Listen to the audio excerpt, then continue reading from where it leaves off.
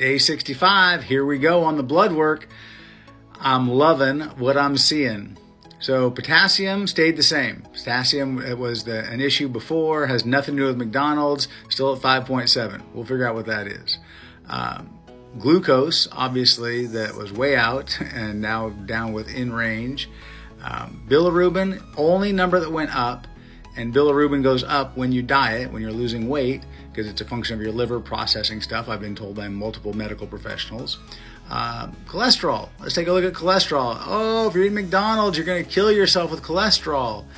I don't know, 273 dropped to 212, looks like a 61-point drop in cholesterol. Triglycerides, 290 down to 90, a 200-point drop in triglycerides, and obviously back into range. Obviously the green bar is what I copied and pasted from the new blood work. I will have at the end of this all the blood work side by side so you can see it, screenshot it, whatever. I just wanted to make it easy for everyone to compare side by side here.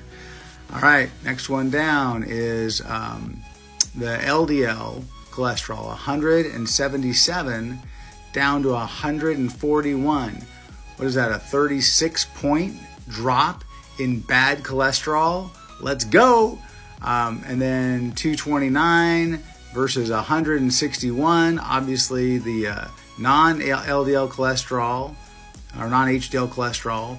And then coronary heart risk. All of this adds up to, what are my odds of dying from a heart-related risk? And I was at 6.2, which was out of range, which is, oh my gosh, you're about to have a heart attack.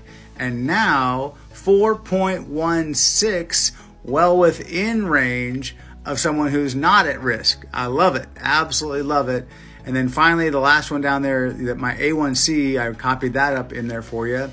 So A1C, I was pre-diabetic at 5.8, pre-diabetic, now down to 5.4, back into healthy ranges. So a quarter pounder with cheese helping my A1Cs turns out to be true.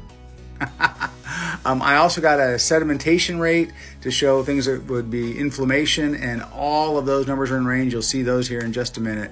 Guys, excited about the results. This will be the last blood work until we reach the 100 days. We only have about 35 more days to go. So appreciate you guys. I'll have the rest of those posted right here.